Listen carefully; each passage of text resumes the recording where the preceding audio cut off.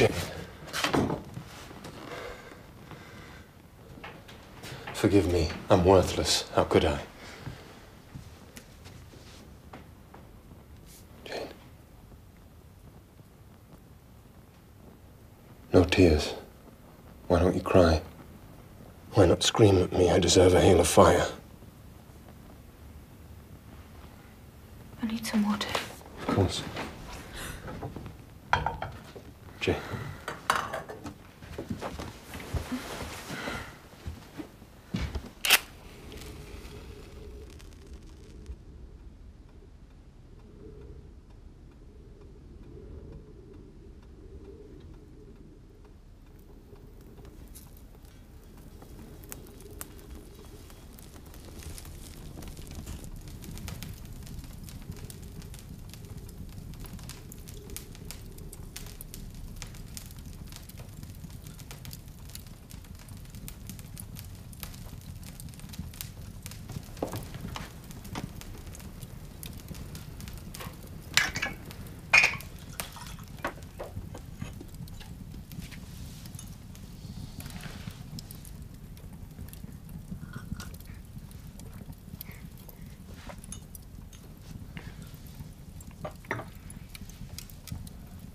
How are you now?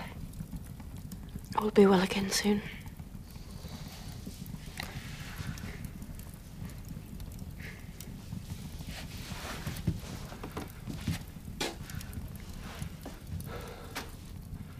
I know you're thinking. Talking is of no use. You're thinking how to act.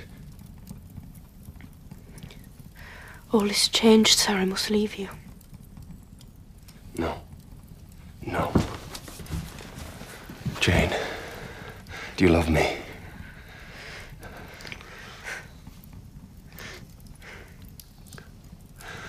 Then the essential things are the same. Be my wife. You have a wife. I pledge you my honor, my fidelity. You cannot. My love until death do us part. What of truth? I would have told you the truth. You are deceitful, sir.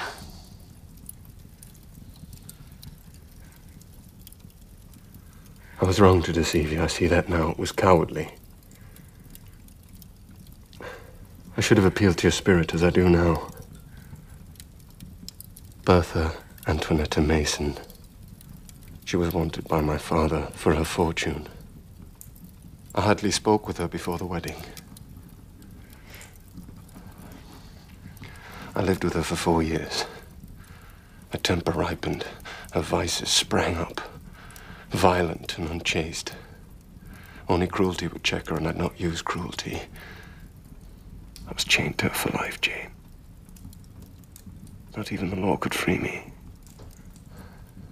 Have you ever set foot in a madhouse, Jane? No, sir. The inmates are caged and baited like beasts. I spared her that, at least.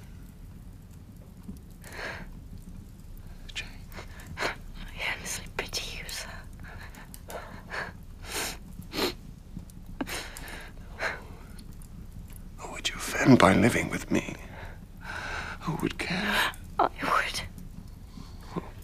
You'd rather drive me to madness than break some mere human law.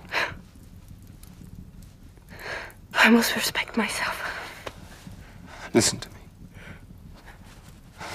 Listen.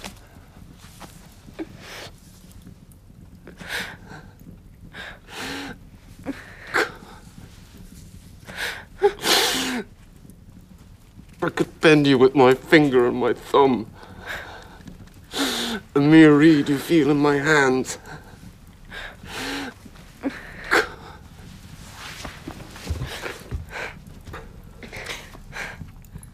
But whatever I do with this cage, I cannot get at you. And it is your soul that I want.